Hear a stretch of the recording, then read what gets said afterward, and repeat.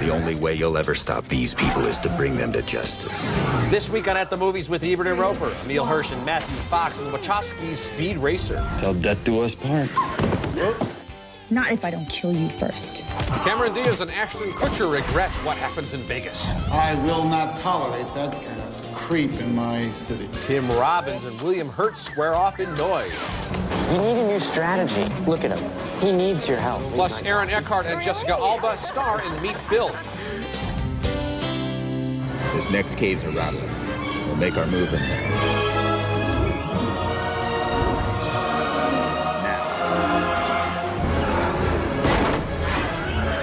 From the team that gave us The Matrix, the Mach 5 roars into the 21st century in a dazzling adaptation of an anime cult classic. I'm Richard Roeper. And I'm Michael Phillips of the Chicago Tribune. Predictions: Speed Racer will not win next year's Oscar for Best Adapted Screenplay.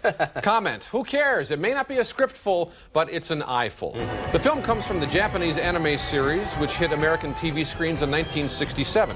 For the new film, the Wachowskis, Andy and Larry, trade the steely atmosphere of their Matrix trilogy for a color palette that makes the Dick Tracy movie look depressed. I figure he'll slingshot after you in the next turn. I'm ready.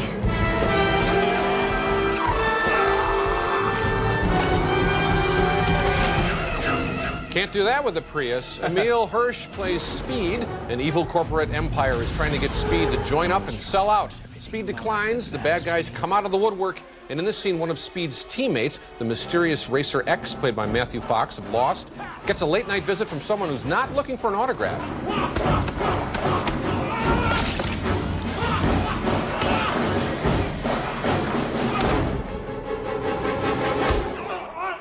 The Racer team, including John Goodman as Pops, builds Speed a vehicle tough enough for the Grand Prix. So it all comes down to the big race. What do you know? A movie called Speed Racer comes down to the big race. Here comes over under.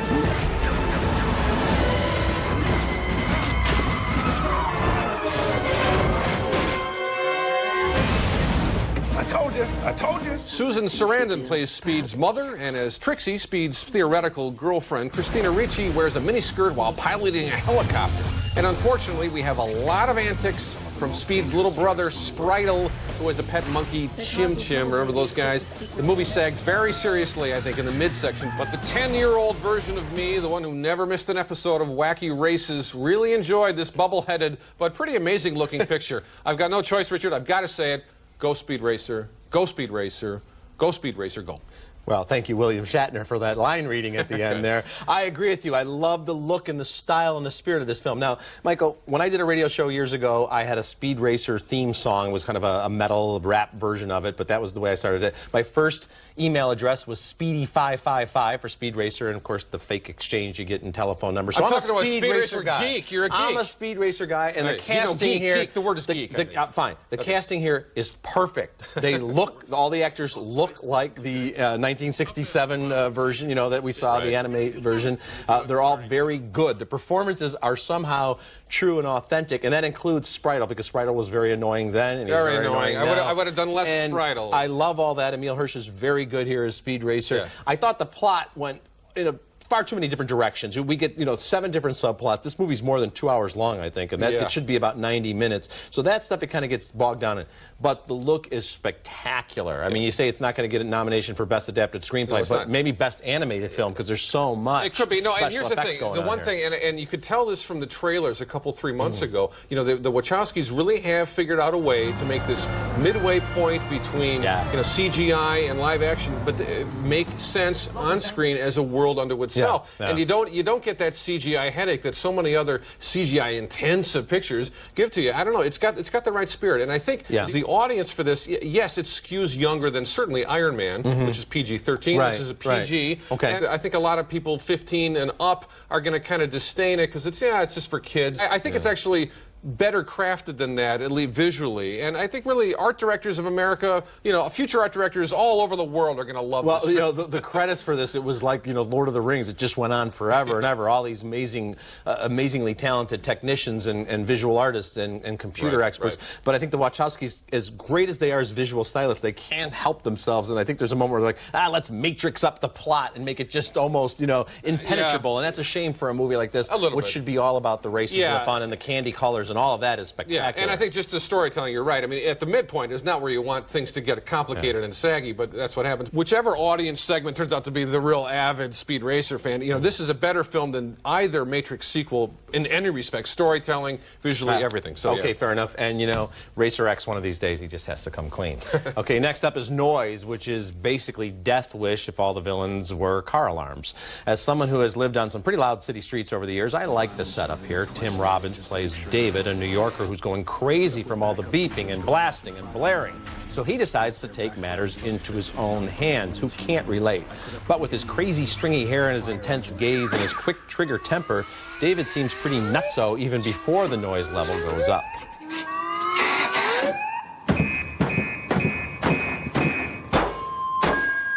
Looks like fun, huh? William Hurt plays Mayor Schneer, who hates the increasingly popular car alarm crusader known as the Rectifier. This self-styled rectifier is nothing but a two-bit vigilante rationalizing his immaturity and impotent rage in the name of justice. Noise was written and directed by Henry Bean, basing this movie in part on his own miserable experiences caused by noise pollution in New York City. There's an intriguing canvas here, but Bean paints in broad strokes and then just sort of gives up at the end. It's cathartic to watch David smash taillights and bust up blaring alarms, but he's too angry, too obsessed to be a likable anti-hero. He's just another raging nut in the big city, and this is just another bad film on the Ebert and Roeper at the Movie Show. Well, here's what I would say. Go further, not. I don't really care about whether the fact this guy's likable. I just want to see this small idea that somebody should do something about the noise pollution in New York turn into something that actually drives a character in an interesting way. I mean, this is just a 20-minute idea that somehow, you know, blooped itself into a full-length movie. And Robbins is good on screen, but man, this thing does not go anywhere. You know, there are some moments here of dark humor that I thought worked, but few and far between. Overall, I'm with you. There's no story here. There's no movie here. You know, William Hurt, there's pauses he started taking advantage point that he doesn't even finish up till Noise. You know? He takes a while. He takes a little while. Well, it's a little too long. Later in the show, before you plunk down $10 to see what happens in Vegas, you better stick around. And next, Jessica Alba sells lingerie, and Aaron Eckhart wants to sell donuts in Meet Bill. Bill, I can see you. How are you ever gonna meet any new chicks if you don't work it? For your information, I'm still married. The only way to get the old one back is to get a new one she's jealous of. Yeah, when you're 15. Aaron Eckhart was tip-top as the tobacco lobbyist in Thank You for Smoking, but an actor cannot redeem everything he's given. The comedy Meet Bill stars Eckhart as a hapless schmo who works for his father-in-law's bank. Bill's wife, played by Elizabeth Banks, is stepping out with the local action news guy, played by Timothy Oliphant. Bill gets the whole thing on tape. You cheated on me. That is a complete invasion of my privacy. Are you kidding me? It was in our bedroom. I can't believe you would do that to me. Wait a second, that's what I'm supposed to be saying to you. Give me the tape. No. I want it. No, the tape is mine. Give me the tape! No. Pretty soon, the sex tapes all over the interweb. Meantime, Bill dreams of opening up a donut franchise. Interesting premise for a movie, huh? Not really. Anyway, he's mentoring some local students, including a kid identified in the film only as the kid. This develops into a who's mentoring whom relationship. Jessica Alba plays a mall employee who's a friend of the kids, and in this scene, she tries to make Bill's wife jealous. So we come by the store tomorrow?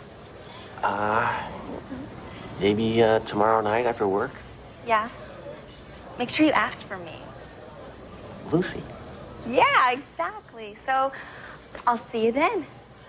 Eckhart works hard to get some laughs out of his character's dilemma and some truth. Kristen Wiig, my vote for actress most deserving of better roles in comedies, plays a donut executive. She does what she can, and nothing in this film matters enough. I say grab a pastry and rent Rushmore instead, or really just knock out a better script than Meet Bill. You could do it. I'm with you on this one. This movie never should have seen the light of day. All these talented actors and Jessica Alba in this movie, and they're just awful. And I like Jessica Alba, but she's got a string of bad films going here, and there's just nothing going on here. There's no reason to make this movie. And let's face it, there's something very creepy about an adult male in this mentoring relationship with a kid where they're getting high together, they're spending time in a tent overnight, they're picking up women together, and they're wrestling each other.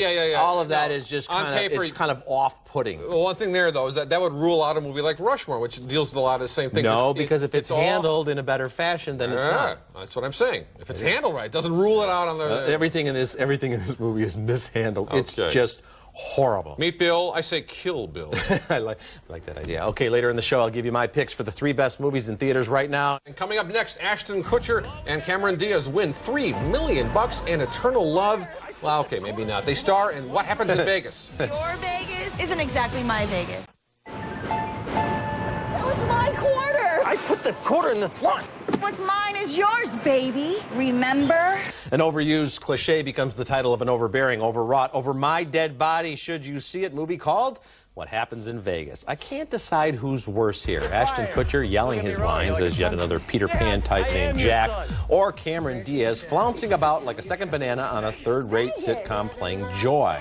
Now she's named Joy, but she's serious and uptight. Isn't that a hoot? They're both going through personal crises, and they meet each other in Sin City. Did I mention that I got fired by my boss/father? Did I mention that I threw a surprise birthday party for my fiance, and the surprise was that he dumped me in front of all of our closest friends while they hid in the closet? Wow. Okay, you win. Excuse me, we're gonna need a whole bottle. They get drunk, they exchange vows, they win big at the slots, they sober up, and they hate each other, but they have to stay married for 6 months per court order and plot contrivance. I can do anything for 6 months. I cannot wear pants for 6 months, so if you aren't up to it. Oh, I'm so up to it. And if you're trying to insinuate that I'm the one that can't do this, then you're sorely mistaken. How hard can it be? I know how hard it isn't. Talk about some stiff line readings. Whew. Queen Latifah plays a marriage counselor. She does this role with all the conviction of someone playing a role on a sketch TV show. Anyway, I'm not buying any of the bullshit you two are selling today. Now, if you want me to report back to the court that you're both working on your marriage, you're gonna actually have to do that. One of the countless problems here, Michael, is the setup. And when I say countless problems, I actually lost count. There are that many problems. All they have to do is agree to split the $3 million and go their separate ways. The court ruling wouldn't make sense in a cartoon, let alone a romantic comedy. Also, the screenplay is awful, the direction is bland, and the performances are beyond redemption. This is the kind of movie where everyone in the bar cheers for the principal characters for no earthly reason. Now, I can just see Kutcher and Diaz on the promo circuit talking about all the fun they had making this film. Well, you know what? They should have to sit through it. You're laughing, which you never did at this screening, I bet. I think I disagree. It's a shattering and beautiful picture. No, it's not. No, here's the irony, okay? You got this lame romantic comedy you have Maid of Honor in the marketplace right now, which does not work as romantic. You know, the best romantic comedy right now in theaters, the scenes between Robert Downey Jr. and Gwyneth Paltrow in Iron Man. That's a relationship you can actually care about. It's not even like a romantically fulfilled relationship, but that's the kind of fizz and the kind of chemistry you don't get anything going in this picture. Nothing. I mean, Cameron Diaz and Ashton Kutcher, it's like the whole thing is done on cell phone and by fax or something. You know, they bring out, you know how we sometimes talk about chemistry between actors and they elevate their game. These two actually bring out the worst in each other. And, you know, they've both given bad performances. I've liked Cameron Diaz in some movies, but they're really bad here. They're way over the top. And then the supporting characters, there's a kind of ugliness and mean-spirited tone to their humor. And then when we try to get into the corporate financial world, it's about as knowing as an old episode of Bewitched, you know, when Larry Tate would have to deal with his boss. And as you say, the whole premise rests on his $3 million settlement. Yeah. Well, you know, first of all, the whole audience, if they're thinking at all, is like, split it, and we'll be out of here in 40 minutes. And there's nothing to sustain it beyond that. So it is just so awful. None of it works. I don't know how they can make a movie like this and get the financing and say, you know what, people are stupid. They'll go see this. So I hope people prove them wrong and stay away from this. Well, like I say, Iron Man's got better romantic comedies. And that's not even a romantic comedy, for God's sake. All right. The way some movies are made, you actually forget that film is a visual medium. Not with the one-named director, Tarsem. Like many of his peers, he apprenticed in commercials and music videos. Losing My Religion for REM is probably his best known. He also directed the Jennifer Lopez Creep Out the Cell, and now comes The Fall, set in the early years of Hollywood. In 1915, a Western stuntman's been badly injured and he's convalescing at a hospital where he meets a young girl with a broken arm. And here is my house. Oh, yeah? It was my house. What happened? They burned it. Who burned it? Angry people. I'm sorry to hear that. Most of the movie visualizes a fairy tale Roy spins for Alexandria. Roy's trying to get the girl to steal him some morphine pills so he can kill himself. The characters in his fairy tale include Alexander the Great and Charles Darwin. Darwin was always accompanied by his shy, brilliant colleague, Wallace the monkey. What is that, Wallace? I know why flamingos are pink. As Roy's medical situation grows worse, the story within the story becomes more and more violent and despairing. I felt the despair all right. The Fall was shot in 18 different countries. It has exquisite design work, and I think Tarsem has a great film in him. This one is not it. This one's grossly manipulative and sentimental, and I don't think I'm going to see more talent wasted on a project this year. It's depressing, you know, because of the level of the people involved. You're right, Michael, and in fact, in a way, this film is much more depressing and disappointing and a downer than something like What Happens in Vegas, which, let's face it, we kind of expect to be crap just based on the title and the premise. Well, here, I thought Tarsem... I'm always an optimist, pal. Well, I like The Cell quite a bit. I thought that was a very interesting experiment that was almost always successful. This film is almost always a failure. From the opening series of black and white artsy shots that just scream, look at me, look at my talent, aren't I an incredibly visionary artist? Well, yeah, you are. Now give us something to care about. Give us something that's more about than just you showing off. And that's the problem with this story. It's all about, look what I can do. I can do anything. Well, if you can do anything, so what? I think like a lot of talented filmmakers, you know, he's still very effective in a short form. You know, I think Losing My Religion is a good taste of what you're going to get for 2 hours here. And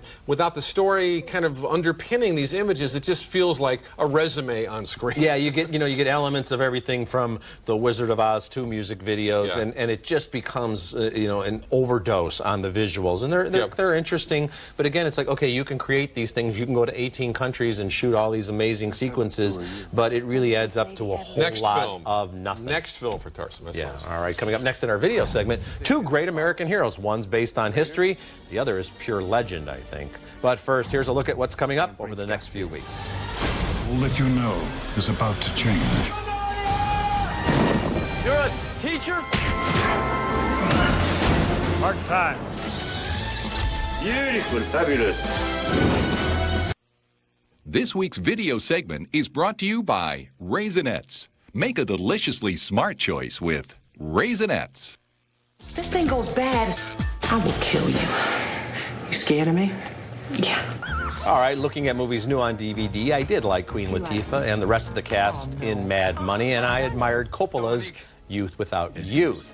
Now, I have two picks for you, Michael. The Great Debaters with Denzel Washington. It's formulaic, but I thought it was pretty inspirational. And the new Indiana Jones Adventure Collection, all 3 indie movies, and some really cool special features. Let's take a look. I think that when you make a movie that is popular and then goes almost beyond popularity and becomes part of the popular culture, you kind of tend to say, I guess that kind of got under the skin of people who love movies. So it's been nearly 20 years since the last Indiana Jones film. Wouldn't it be something if they thought about revisiting that franchise? It'd be kind of cool. Maybe get summer in our future. Maybe get Harrison Ford to crack the whip one last time. And I'm with you on The Great Debaters. That film got lost in the shuffle last year, and it's well worth checking out, I think, Now, many other films this week worth checking out on DVD, so I'm going to go back to the vault for a very young John Wayne who gives his first star performance 9 years before he made Stagecoach in a film called The Big Trail, 1930. Wayne plays Breck Coleman, who leads a group of settlers from the Mississippi all the way to the Pacific Northwest. Pioneer life in a savage wilderness, that's what they called it. Here's what's special about the film, though. The director, Raoul Walsh, photographed it in a 70mm widescreen process, amazing for the time, called the grandeur process. Check out the differences between the 35 on the right and the 70mm on the left. Often, but not always, they're filming the same take. Usually, the best angle is you get from the widescreen grandeur version, obviously. The DVD's got both versions. I highly recommend the 70mm. It's the reason to see this thing. It's amazing how this early sound Western looks ahead to CinemaScope a generation later. It's a little creaky, but The Big Trail is well worth checking out, too. Okay, so The Big Trail, the Indiana Jones Adventure Collection, and The Great Debaters will be in stores on Tuesday. And we'll be back with my picks for 3 to see, the best 3 movies in theaters, right after this. Now it's time for 3 to see, a look at 3 of my favorite films in theaters right now. At number 3 is the Gal Pal buddy comedy Baby Mama with just an okay screenplay, but 2 very funny performances from Tina Fey and Amy Poehler. At number 2, I have the overlong but visually exhilarating Speed Racer. In the midst of all those candy-colored special effects, we actually get some pretty good performances from all the major players. And this is probably the last time you're going to hear me say this until the end of this year, but forgetting Sarah Marshall is flat out funny, it would easily make my list of the top Oh, never mind. It's just funny, okay? You've already oversold that slightly. It's just funny. I'm starting to hate it based on your, even though I like it. You know what I would do? Swap out Baby Mama, put in The Visitor. Small film that's well worth seeing. Richard The Jenkins. Visitor is a terrific film. Very good recommendation. All right. That's it for this week. Until next week, the balcony is closed.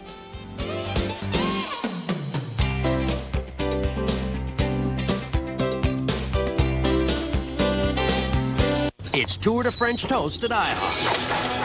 4 of our famously phenomenal French toasts, topped, swirled, and stuffed with goodness. IHOP. Come hungry, leave happy. We know your dirty little secret, your mop. Get to know the cleaner way to clean with the Libman Wonder Mop. The mop head is machine washable, only from Libman. Net Zero gives you the fastest surfing available over dial-up and virus protection, starting at $9.95. Try it risk-free for 30 days with our money-back guarantee. Nice finger. A wart could get used to this. Did it get cold? Dr. Scholl's Freeze Away removes warts fast with as little as 1 treatment. You'll miss me. Dr. Scholl's Freeze Away.